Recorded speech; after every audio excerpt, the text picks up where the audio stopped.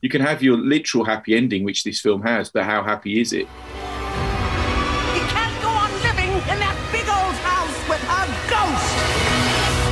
I don't believe in ghosts. Well, it's a beautiful, complicated, scary, sinister, compelling love story. Which is about a young woman who meets a incredible rich guy, marries him, and then all sorts of hijinks ensue when she returns to England and has to come to terms with his sordid past. Mrs. de Winter, may I present Mrs. Danvers? Welcome to Manderley.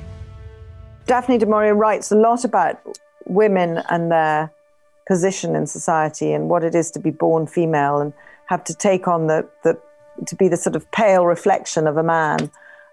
You feel that a lot in her writing.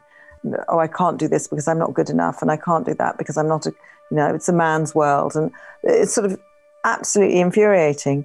We're talking about a period where the chances that a woman had were far slimmer to sort of get on in the world, and you needed to have a man.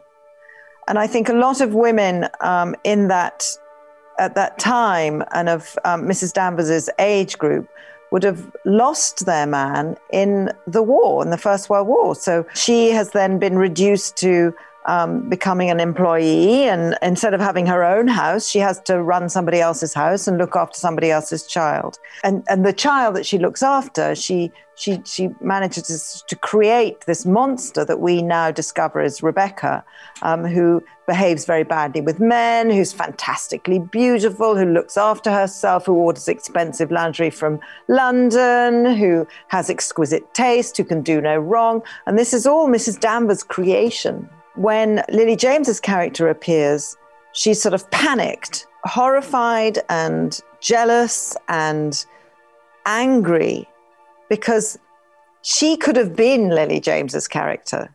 I wonder what she's thinking about you, taking her husband and using her name. She just want him to be happy. Happy? No, he'll never be happy. In the Hitchcock adaptation, she was much more seen as a villain. But in this, when I read it, I felt, there's something very sympathetic about Danvers, and that she holds the secrets of the house, and she's like, she loved Rebecca, and she's feeling great loss about her, and she's in great mourning about her. But she also knows that there's something wrong, and she's going to the audience like, there's something wrong about all this stuff, and you really should question what's going on here, even though I know you're really enjoying them being in love, but this is terrible. You can talk to me about her. I have no secrets from you. All marriages have their secrets. There are these kind of ebbs and flows of ideas within this script and this film that looks at kind of privilege and how privilege works, and obviously Maxim de Winter being the prime example of it. Nothing touches him. He moves through life. He can murder people and get away with it, and that's all fine. And really his only qualification for that is being rich. Also, good looking helps, but rich is the main thing.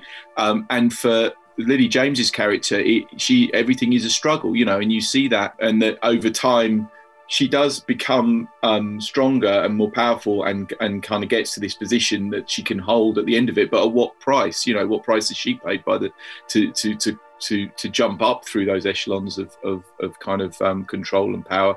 And I think that's the kind of lesson of it, is that you can have your literal happy ending, which this film has, but how happy is it? If you've got to it by clambering again literally over the bodies of others, their happiness is basically, the foundation of that is a murdered woman.